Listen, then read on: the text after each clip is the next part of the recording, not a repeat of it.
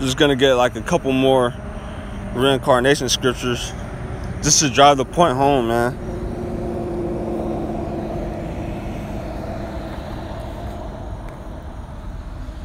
Revelation chapter 1, like this isn't even meat, man. Reincarnation is really milk. It's really basic. I mean, reincarnation could get deep. Like there's certain aspects about it that could get deep, but on the surface, like it's really not even that hard. It's pretty basic. This is Revelation, but I just say the water Yahweh Shai for revealing it to me. Like the water Yahweh Shai. You just gotta thank the Lord, man, that He revealed it to you. You really just gotta thank the Lord. Like you can't get proud that you have this knowledge. You just gotta thank the Lord that He opened up our eyes to see it. Lord willing, I'm a part of the elect. You just gotta thank the Lord that He opened your eyes and gave you understanding. Because like I could have been like that. I could have been like that nigga saying that reincarnation isn't biblical. As a matter of fact, I just thought of a scripture for dudes like that.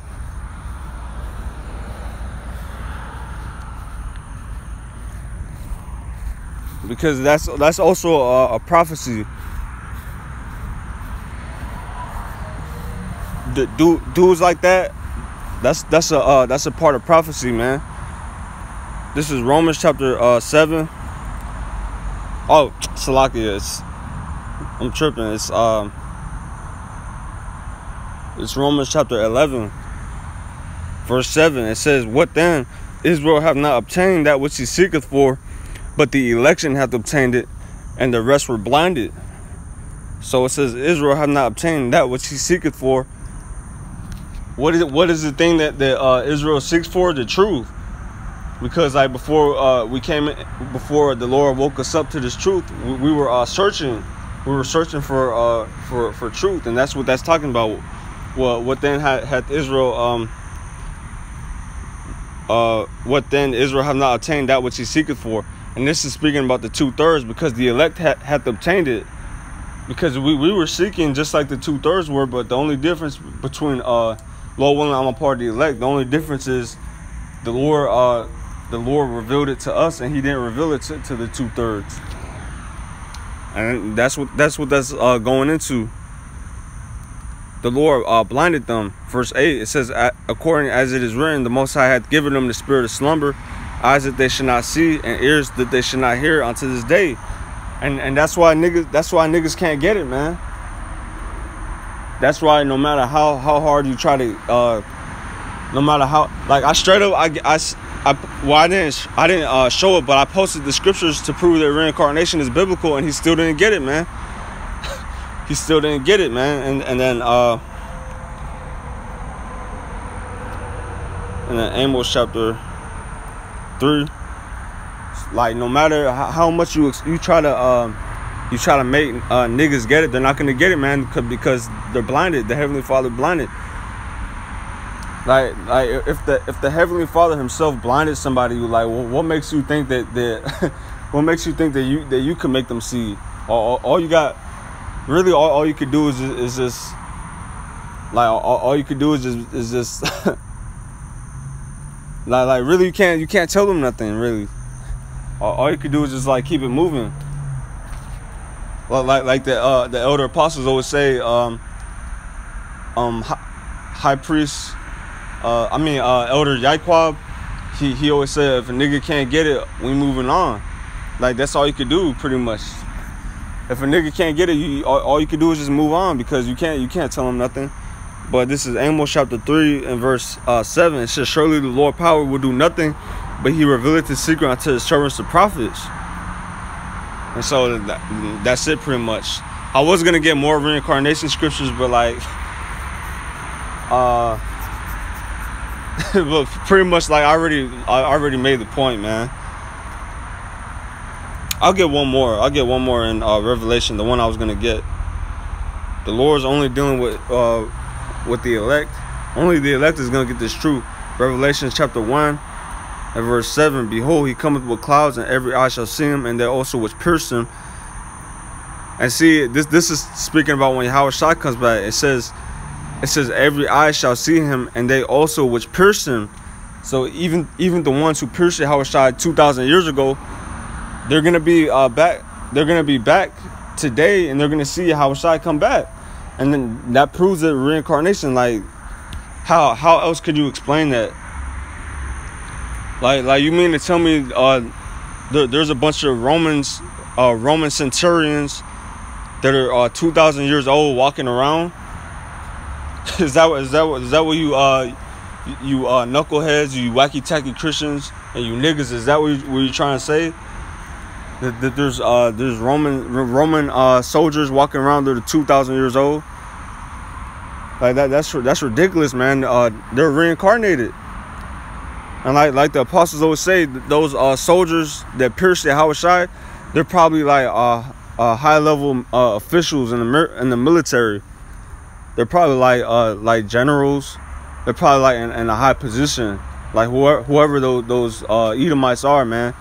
And they got a heavy judgment coming to them. Whoever those bastards are, man. Shit, I would hate to be them, man, because Yahweh Shai is gonna mess them up, man. But yeah, that's pretty much the point. And I'm gonna get one more reincarnation scripture. Let me see.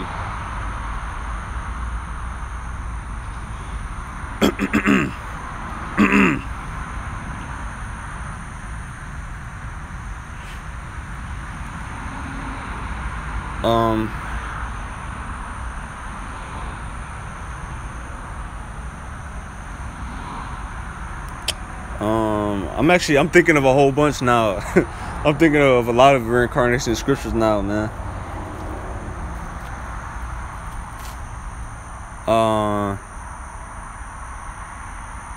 Actually, I'm gonna get an even better one than this. I'm gonna get an even better one. I just thought of. Let me see.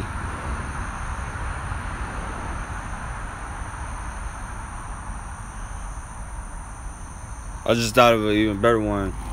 This is Revelation chapter 10, and Salakia. And I'm gonna start on I'm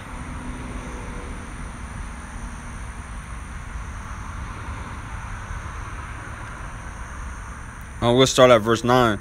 It says, and I went unto the angel, and this is John the Revelator speaking, which came back in the reincarnation as high priest Ariyah, for those who can receive it. For those who can receive it.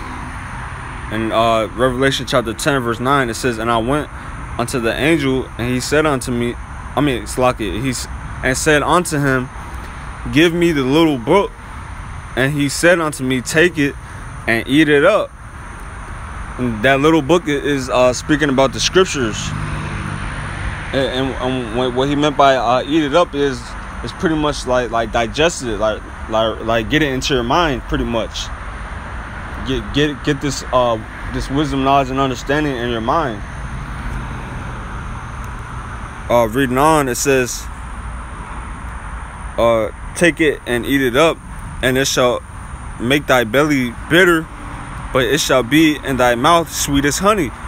And that's how this truth is. When you first learn it, man, it's sweet, because you never heard this before. Like you never, your eyes weren't open yet. So like when you first learn the truth, like you see the whole world from a different perspective. You see the whole world from a different perspective. Like you're an Israelite. you know you're God's chosen people. You know that these heathens are going to be your slaves. So when you first learn all that, man, it's sweet, man, because you never heard that before. But then like when you keep on enduring in this truth, like it starts getting bitter, because it's hard. It's because this truth starts getting, like the apostles say, this truth it starts being like a burden, and it starts getting hard, so it starts getting bitter. and that's where endurance comes in. That's why the scripture says, he that endures to the end shall be saved. The word endure means to make hard. So for you to make it in this truth, you have to be hard, man. You have to have thick skin. You have to be hard like a rock, man, like Yahushua. You have to be like a great millstone. You have to be hard. You can't be soft in this truth. You can't be soft in this truth. But going back to the point, that's what it means when it says, it shall be in thy it shall make thy belly bitter, but it shall be in thy mouth sweet as honey. And then also in this truth, it's not always bitter. Like it gets sweet sometimes. Like it's like a balance. Like it's like highs and lows. Like you're gonna have highs in this truth, and you're gonna have lows in this truth. That's a part of this truth. You gotta try to stay balanced, man. You gotta try to stay like in between. But reading on, verse 10, it says, and I took the little book out of the angel's hand and ate it up, and it was in my mouth sweet as honey. And as soon as I had eaten it, my belly was bitter. Verse 11, this is the point that I was trying to get about reincarnation. And he said unto me, thou must prophesy again before many peoples and nations and tongues and kings. And there has never been a record of John the Revelator ever prophesying again outside of like there's never been any record of that in history. There's never been a record of John the Baptist leaving the island of Patmos, because that's where he was when he wrote the book of Revelation. He was a prisoner on the island of Patmos. There's no record of him ever leaving that island and prophesying again before many peoples. Like there's no record of that. So the only explanation is that he reincarnated in the times that we're in now. That's the only explanation. Unless you want to call the Heavenly Father a liar. So yeah, that's the point on that. And also I also wanted to get something on the famine of the word.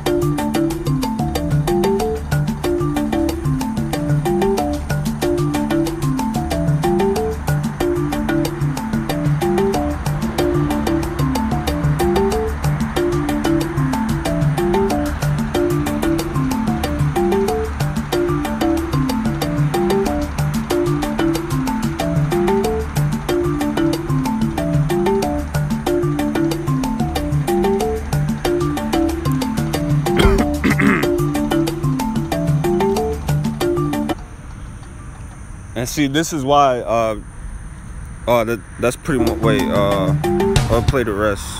Yeah, that's pretty much it.